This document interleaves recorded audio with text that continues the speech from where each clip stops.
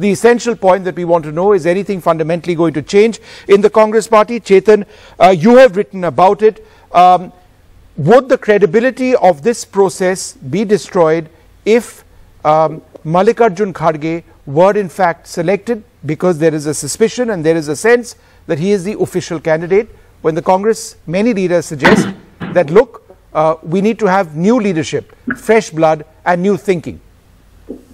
Okay. Firstly, thank you, Dr. Ajay Kumar, for reading my column. I mean, I have written columns on the BJP, believe it or not, when they needed the advice, which was well before 2014. In fact, I still get trolled for it.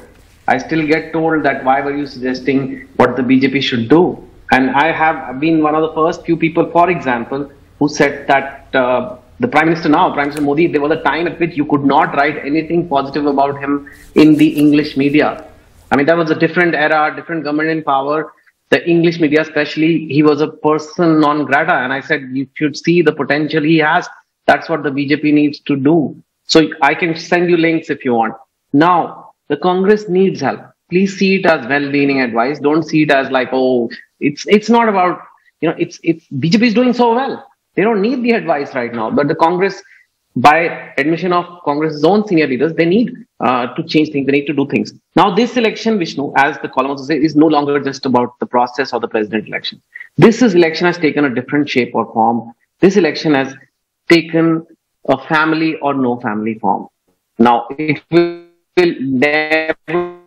Firstly, what does official candidate even mean? There is no official candidate, but there is a family approved candidate, which is a euphemism. Official is euphemism for that. Now, ideally, if the family's grip on the party was very strong, there wouldn't be so many candidates. I mean, there wouldn't be the two candidates, which itself is a big thing. Why are there two candidates? Where did Mr. Tharoor suddenly come from?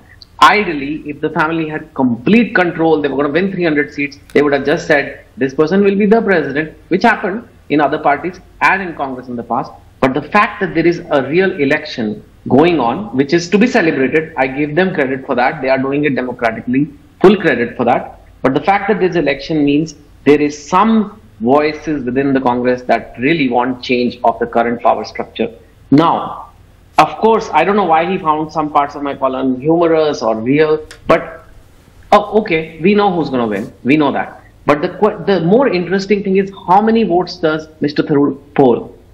How many? If it's like 10, 20, 50, which has happened in the past to the previous people who tried to become Congress president and they were not from the family, yes, then it's the same old Congress, it will all be for nothing, whatever.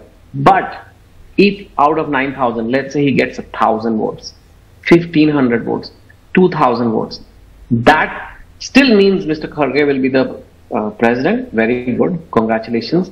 But at the same time, that will mean that there are voices within the Congress which are willing to go against the grain, because it's not about, yes, the family hasn't officially blessed Mr. Kharge, but okay, Mr. Tharoor has gone on record to say that we need change, high command structure needs to change. He has taken on things which and what if he gets a higher percentage? Just going along your article, what if he gets more? Yeah, if he gets the more, then it will be like, people, the delegates are going to feel, see, because a lot of time delegates say it's a wasted vote, and if by chance someone finds out, see, there's always that anxiety and fear, then I'm in trouble. But if it's like going to be 1,000, 2,000, let's say, it's like a quarter of the vote, others are going to feel, you know what, we could have maybe made real changes.